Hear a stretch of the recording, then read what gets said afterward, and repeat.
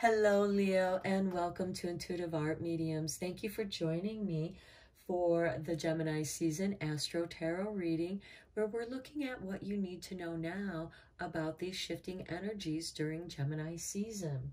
So we have the Sun entering Gemini on Friday, May 20th, and it's there until the Sun enters Cancer on Tuesday, June 21st, welcoming in the summer solstice. And that'll occur at 5:14 a.m. Eastern Standard Time. So this reading is going to encompass between those two times. So we have on Monday, May 30th, the new moon in Gemini, which is a great time for setting new intentions. And then on Tuesday, May 31st, we have Mars entering Aries, its ruling sign.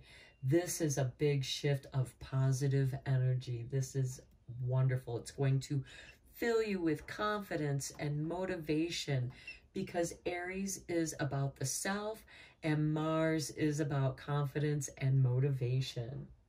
And Mars is happy in its own sign. And then on Friday, June 3rd, we have Mercury stationing direct, but it doesn't leave its storm until Saturday, June 11th, and that's when Mercury is going to conjunct with Uranus and Taurus. This has something to do with how we communicate about business. And there's a shift here, there's a change, because Uranus has been shaking things up in Taurus for a while now, changing the way that we show up in the world, changing the way that we make money, changing the way we do our work, adapting to the changes in the world. So let's get into the energy oracle cards and start revealing some of the energies that are affecting you at this time, Leo.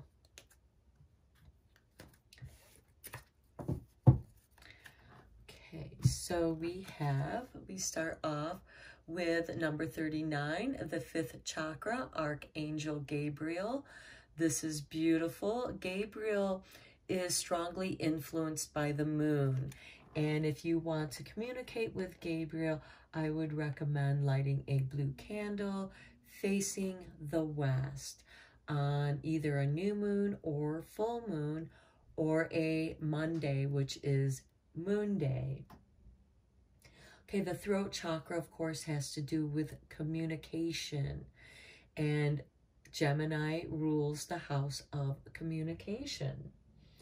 Okay, we have on Wednesday, June 8th, a grand trine with the earth signs. We have a Virgo moon trining Pluto retrograde in Capricorn, trining Mercury in Taurus. This is giving us a large dose of lucky vibes. Now, the thing with the trines is that they can make us feel very comfortable, and we fail to act on those opportunities when they appear to take advantage of them. So be sure that you act on it. And I feel that many of you will, because we have that Mars in Aries filling us up with that motivation. Okay, so we have number 37, the 3rd chakra, Archangel Chamuel, with the solar plexus. Yeah, you are getting a large dose of confidence, and you're going to be speaking very confidently because it's coming from your gut, from the heart. And with confidence, you believe what you are saying, and it's going to carry power. Okay, then we have the full moon in Sagittarius on Tuesday, June 14th, and that occurs at 7:52 a.m. Eastern Standard Time, but that moon is going to T-square between that Sagittarius full moon, the Gemini sun, and that Pisces Neptune, which can leave you feeling groggy, and you're going to want to lie low and avoid those passive-aggressive people that all they want to do is argue and wear you down. The worst kind of energy vampire. So we have 34, door to personal healing and happiness. This might be a time for you to lay low and do some personal healing and happiness so that you can avoid those negative people trying to drain you. And then on Sunday, June 19th, try to stay focused on romance, which should be easy. It's Father's Day. And here we have a Taurus Venus sextiling that Pisces Neptune. So that can have us daydreaming about love. This can put us in a very dreamy, loving mood, which can enhance this personal healing and happiness, and can certainly distract us from those negative passive aggressors.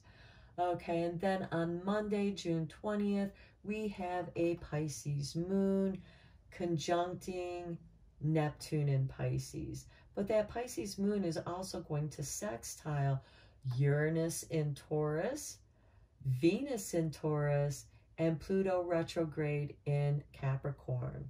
And again, this is going to enhance friendliness, wanting us to go out and socialize. It's that summertime socialization, and our communications are heartfelt. So yeah, we're going to be really believing in what we say, and it's going to be based in personal healing and happiness. Now, this could also be sharing your personal experiences and how you have been doing your own healing and shadow work to find your happiness. And then we have number 29, the World. Okay, this is really nice. Now, for some of you, this is recognition.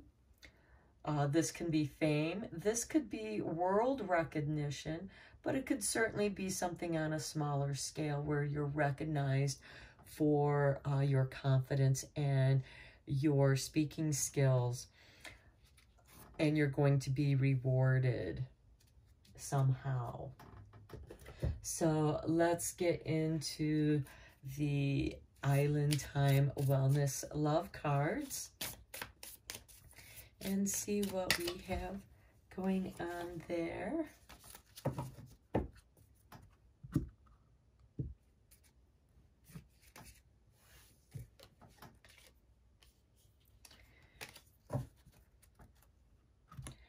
Okay, we have a nice self-indulgence, focus on self, self-worth, time to heal, shadow work, and self-appreciation.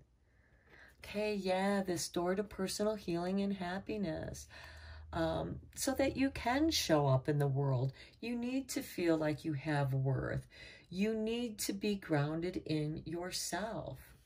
And then we have not today, not dealing, hurt, avoiding a conversation, call, or person, boundaries, because you're still angry. It's like, don't mess with me. I'm too pissed off, and I'm not going to let you get the better of me that way. Because, you know, when people piss you off and you're angry, you've already lost the battle because you've lost your sense of calm. And we have the third chakra here. Keep your calm in your confidence. Calm confidence. And speak with a calm voice. Okay, now let's get in deeper with the tarot, how this is influencing you even more.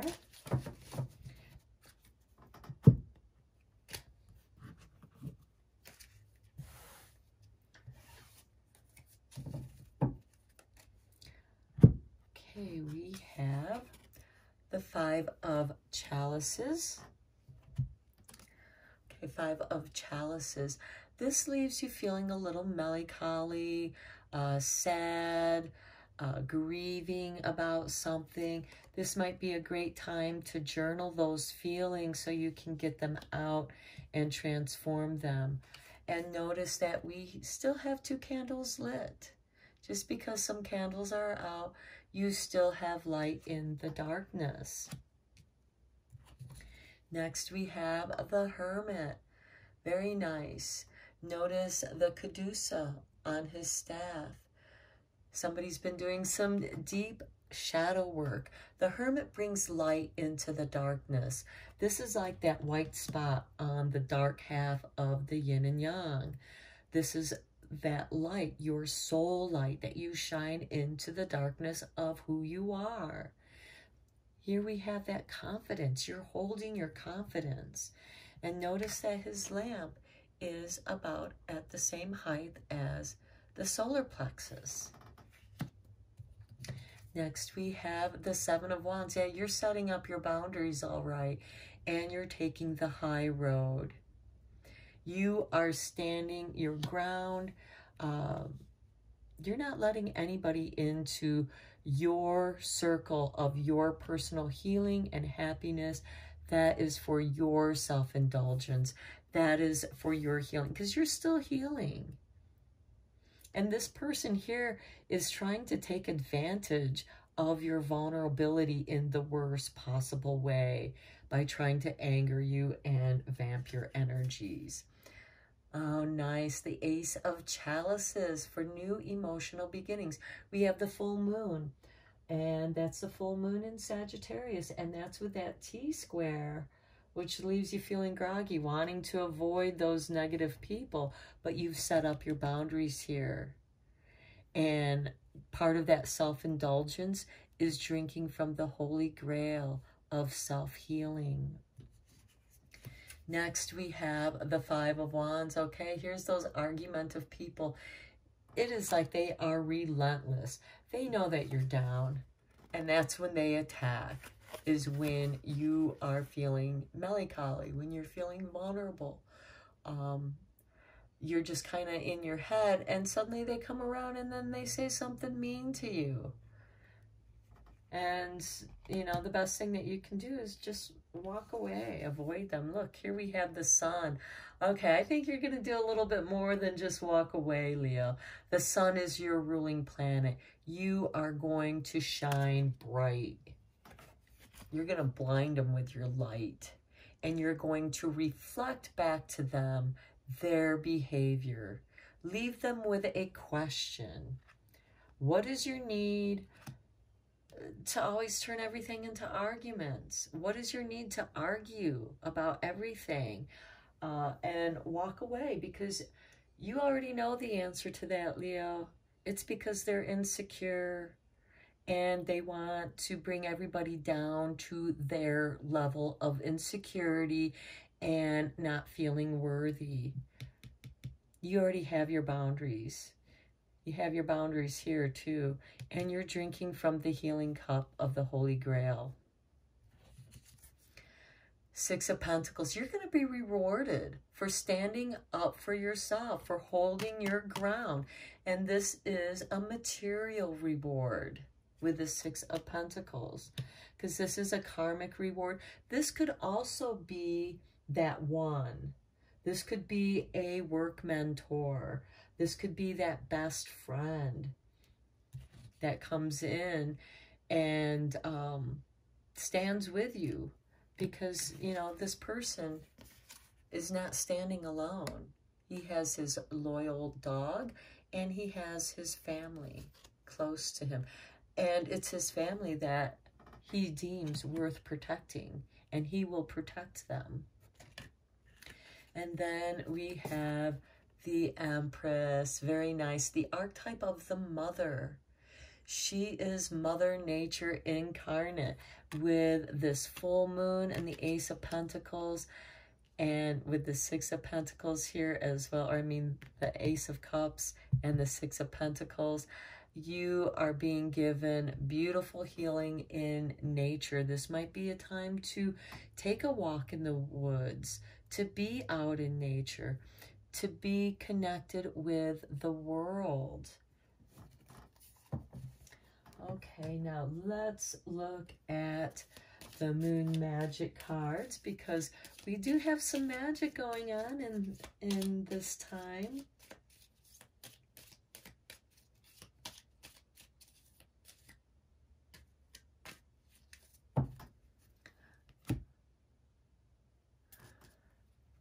Okay. Oh, I just dropped the cards. Let me reshuffle those again. Let's get the right card. What card does Spirit want us to have? Maybe it'll just fly out. Okay, let's try this again. Okay, here we go. Here is your card. Looks like somebody dancing beneath the crescent moon. Nice. This would be considered kind of a new moon. So we have the moon goddess Haina. I can guide and lead others wisely and with love. Nice. Very nice. Because we have the Hermit and we have this Ace of Cups. So you are going to be gently guided through your personal healing and happiness here. Okay, let's look at your starlight, because we are looking at some beautiful energy with the stars, some big starlight shift. How are they going to guide us? Because the stars do guide us with their light. It's called astrology. Oh, okay. Reevaluate. In the starlit sky, we look for the falling stars. Yeah, and those falling stars are what we wish upon. So what is it that you want to wish upon? And this reevaluate, I get the feeling that this is because we're still in the Mercury retrograde, and we have those RE words, reevaluate. Reevaluate this situation here, especially with not dealing with people, avoiding a conversation, because eventually you're going to have to talk to that person. And this way you can reevaluate, and don't approach them until you're strong in your own space and you have your boundaries clearly picked out. Okay, this card just fell out and I feel like Spirit wants it to be seen. So here we also have the full moon. Protect your energy and hold your stars close. Okay, I just felt like that Spirit really wanted that message to come out as well. Okay, and because we're ending Gemini season with the summer solstice or midsummer's eve, very magical time, and we have that Mercury in Taurus trining Pluto in Capricorn, where we could meet that one.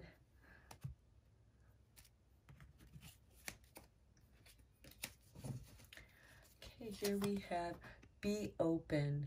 I am open to new possibilities and I welcome new beginnings.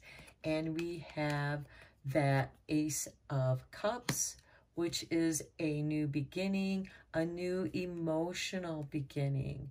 Perhaps you are being given the material rewards that you need so that you can have that new beginning.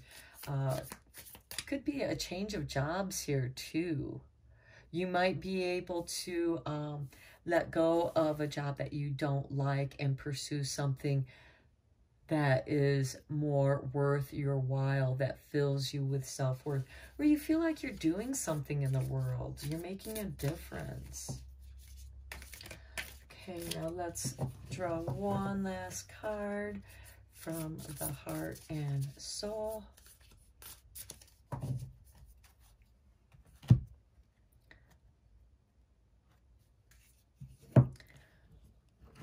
Oh, remember I was talking about the yin and yang. Okay, we have, I come to awaken sleeping hearts. Like a bolt of lightning from the astral world, I appear as inspiration, a dream, or idea. I fill your heart with creative light and illuminate your mind so that the universe and all creation can find a space within your soul. This is a time for dreaming big.